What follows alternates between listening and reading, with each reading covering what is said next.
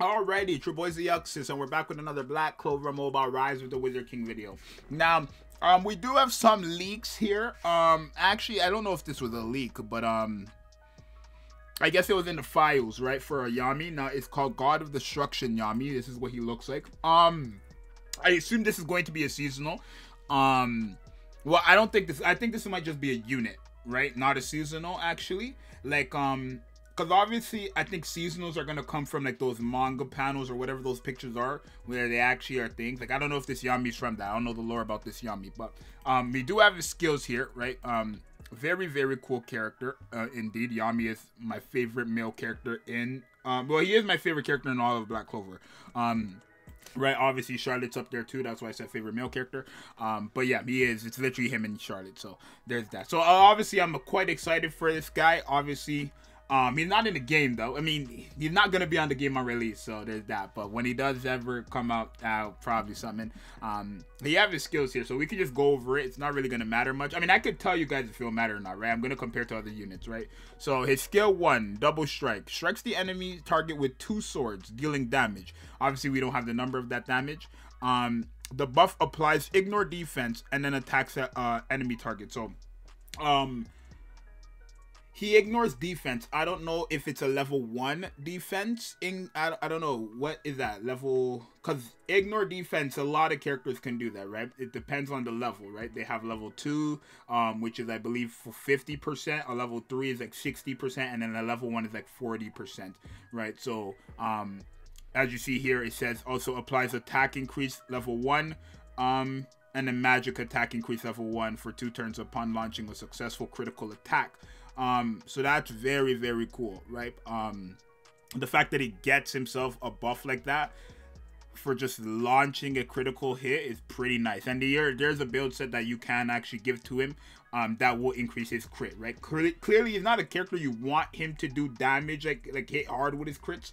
You just definitely want him to crit. So when this guy actually does come into the game, obviously I'll make a video about all that stuff because he is going to have that build, right? I know exactly what set you're going to have to give him. I forgot what it was called, but I do know what set you're going to have to give him. So stay tuned for whenever this guy actually does drop. His second skill, Dark Cloaked Black Blade, confuses enemies with a flashy strike, dealing damage to all target enemies. Now, at first when I read this, I thought he actually stunned, but he doesn't. I guess it's just like one of those things, like how it says here, strikes an enemy target with 2 swords. It doesn't mean he's actually going to confuse, right? Because that would be stun. And if he had an AoE stun, that would be broken, especially since, like, Mars has an AoE stun, but his is not guaranteed. It's either he stuns, I think it's a 50-50 for Mars, right? It's either he stuns or he taunts you, right? That's why he is so broken. But if this guy was to guarantee just AoE stun you, that would be broken, especially since there are characters in the game who actually could reset other people's... I believe there was a character in the game who could reset other people's skill 2s. Or it's not a character, but it was a card effect. I think it might have been Williams. It might have been Williams' card effect. I'm not 100% sure. Don't quote me on that. But it was definitely a card effect. I remember. And then applied speed increased 2 to self for 1 turn upon defeating an enemy target. Now that's very situational. That's good. Obviously, him being able to apply speed increase is great because he's going to hit hard, right? He's definitely going to be critting a lot. He ignores defense, all that stuff. So he is very good there in terms of that. The only problem is it's when he defeats an enemy. Now, if it was whenever an enemy just gets defeated, that would be 10 times better, but that would be way too broken. Imagine he kept increasing his speed, a level 2 speed increase, by the way, which would be 50%, I believe, to himself. For every enemy just defeated would be too much, right? So I think it's fair that it's only going to be him, I guess. But obviously, I think, you know, I don't know. It depends on how much he's going to hit, right? We don't know exactly how hard he's going to hit. So they just take everything with a grain of salt, right? A buff only activates when SSR skill used. When SSR skill used. SSR skill used? Oh, so, okay, so this part applies, okay, it's only from his SSR card. Okay, that's what they meant.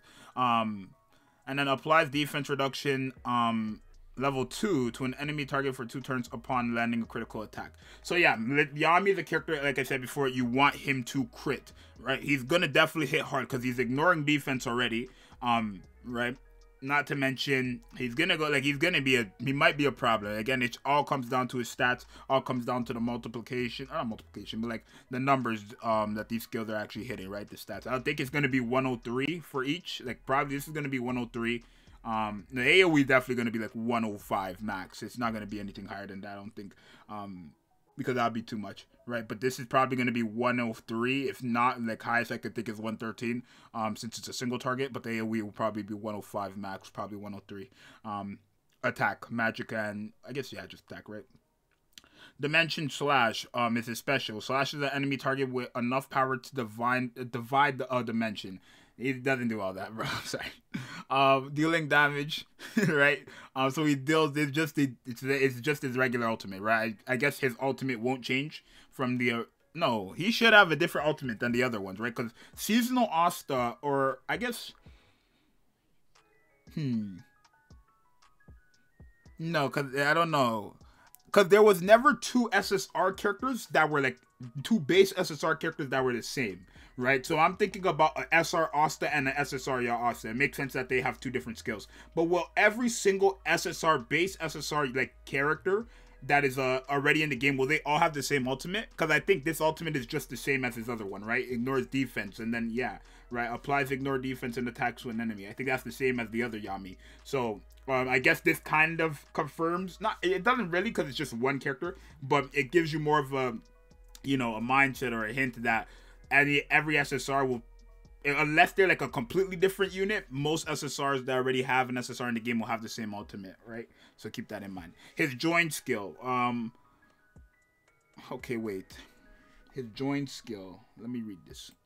Okay, so applies incapacitate level 1 to an enemy target for 2 turns when they have an active attack increase buff and has an X% chance to stun the enemy target for 1 turn. Applies incapacitate level 1, so 20% to an enemy target for 2 turns if they have an attack increase buff.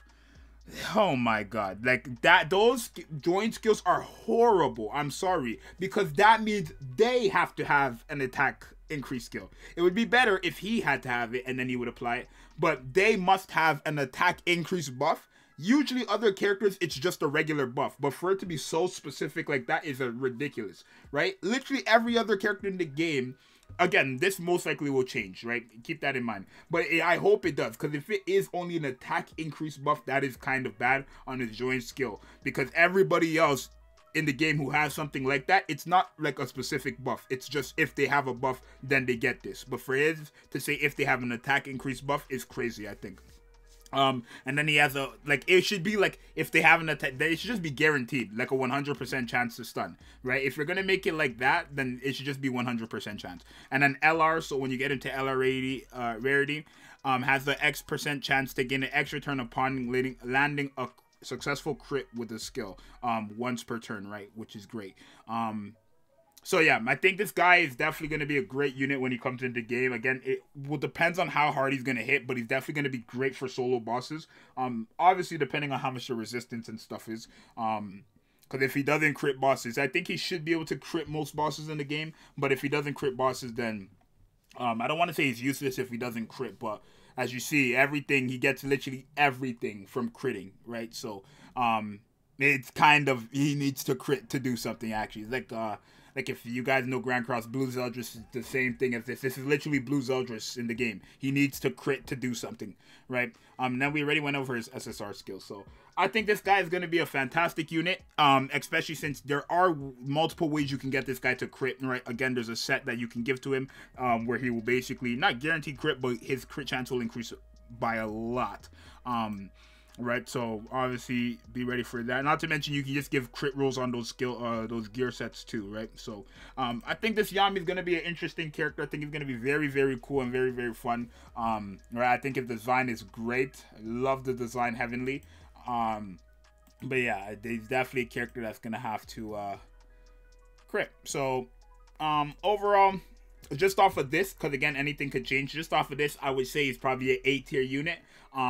Right? He could go easily to B. It just depends on how much he can crit, right? Because if it's literally he crits, he's good. He doesn't crit, he's like he's just okay, right? He's just gonna hit hard, right? Because I think all Yami characters in this game will hit hard, but it's literally he crits, he's great. He doesn't crit, he's not okay. Or even like he's just average, right? So he's literally highest I can see him being at is A because he's so situational. There's no way you could put that guy in S if I had to give him a rating, but B is like if he like depending on how much he can crit, right? But again, that is also based on your build for Yami, so I guess that doesn't matter. I'll just say overall I put him in A tier. So you guys let me know if you guys are excited for this God of Destruction Yami if he does come to Black Clover, which he will because he's right there. But if you guys would summon on this guy when he does come out to the game, when the game releases, or whenever he drops in the game. He's not going to drop on release, but whenever he drops in the game, are you guys going to summon? And let me know your thoughts on this guy. What tier would you put him in? And I'll see you guys next time. I'm out. Bears.